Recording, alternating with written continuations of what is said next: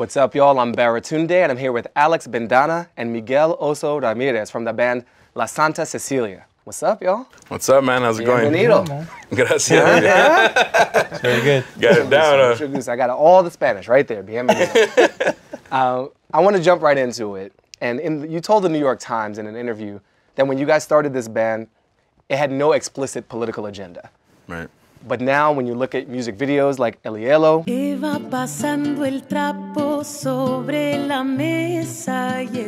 when you listen to the lyrics, there's a lot of politics in there. What changed? Yeah, we didn't start off with that intention, really, ever.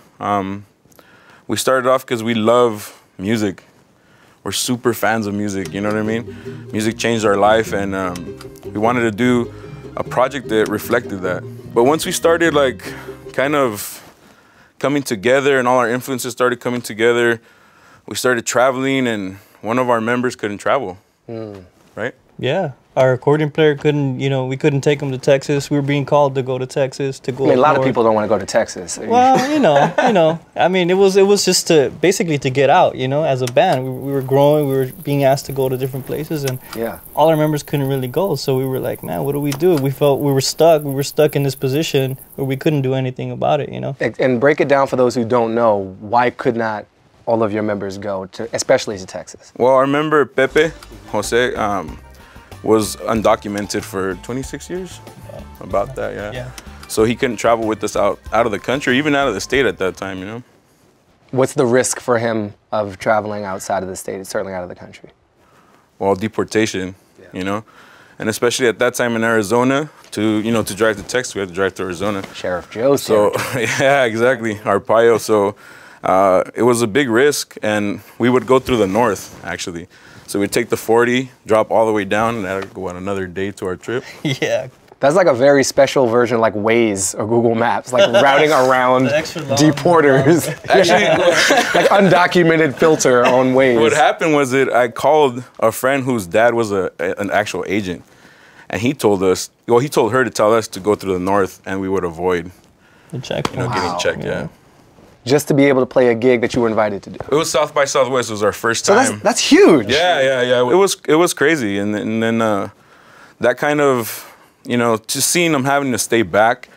Well, he didn't stay back on that trip, but when we left for the first time to Chicago, and then went to Mexico for the first time, and he couldn't go, and it was just like, it was heartbreaking. You know what I mean? Yeah.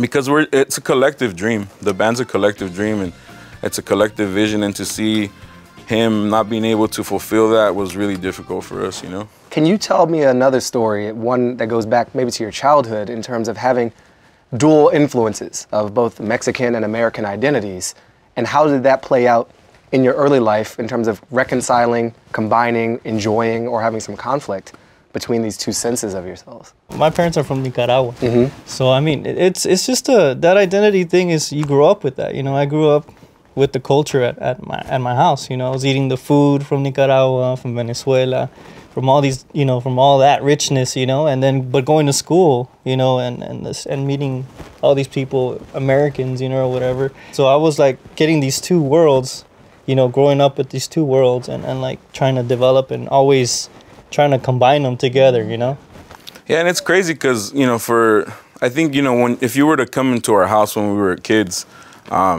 You were gonna go to Nicaragua, and you were gonna go to Mexico. You're gonna go to. Our parents are from little towns, so you kind of have that upbringing that's like not super rigid or traditional, but it's like it's kind of like country, like the country kind of vibe. And in my house, my parents didn't really speak English. The music they listened to was all in Spanish. We ate nothing but Mexican food. Like, I didn't eat American food until I was older. But so it was weird because you were at home. It was like if you were in Latin America or Mexico, and then when you left the house, you were obviously an American kid going to school and with your friends socializing, and it was interesting. I have one question related to Mr. Donald Trump, who is the Republican nominee for president, obviously, because the way he launched his campaign was a very specific way he launched his campaign. He launched it with some very strongly worded attacks on Mexicans. And he says, look, they're bringing crime, drugs, rapists. As people who have brought music and culture to the country, how did you feel about that? Do you still even think about the way he launched his campaign and how it reflects on what you've actually brought to this country? Well, we try not to think about what he said too much, you know. We were really affected by what he said, though. Yeah. You know, simply because we're a band that, man, like 24/7, we're working to represent who we are and our people in a positive way, you know. So it's like, you know, a lot of bands kind of, they just kind of have fun. They party. They make party music. They make music that doesn't necessarily reflect what's going on in society, you know. For us, I think that fortunately, we like through a song like El Hielo, we discovered that power of what it is to tell your own story for within your own community and what that can do to change the world around you. And so for us, man, for him to say something like that about our community where we come from, where we're like, you know, 3 years deep into a tour, not sleeping, like doing promo nonstop, just talking about what's going on within our community hurt us a lot. But at the same time, I think it empowered a lot of people in our community because it made us kind of a little more conscious of us needing to unify as Latinos in the United States, you know? I mean, I was offended, you know, and I'm sure many people who come here to this country to work, to like dream about becoming something here, you know, were really appalled by that, you know, and I think it was just a negative way of seeing the immigrants in this country, you know. With immigration being such a hot issue in this election, why do you think there's been such a strong community of anti-immigrant sentiment, more than it seems over the past decade, maybe 2 decades even? Man, I don't know. I think it's just, you know, with the economy failing like it did and stuff, I think it was just like, you know, we need a scapegoat kind of thing, you know what I mean?